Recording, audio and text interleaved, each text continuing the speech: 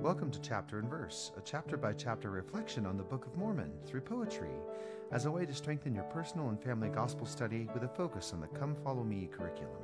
One chapter, one verse. My name is Michael D. Young, and today we have a text based on 2 Nephi chapter 5.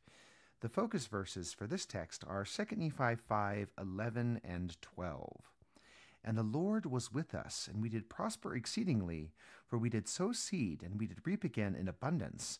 And we began to raise flocks and herds and animals of every kind.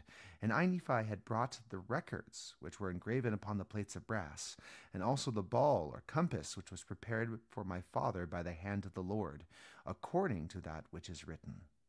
And now the text. The Liahona comes to mind. The Liahona comes to mind. Whene'er I think of how God led my steps the higher way to find, and fed me through my trials with bread. For as I gave to him my heed, and followed as he showed the way, he granted me my every need, so that I never fell away. The sword of Laban comes to mind, whene'er I think of how he rose to cut the awful chains that bind, once woven by my deadly foes. For I must wield the Spirit's sword to beat the hosts of evil back, to raise the banner of my Lord, whene'er the beasts of sin attack.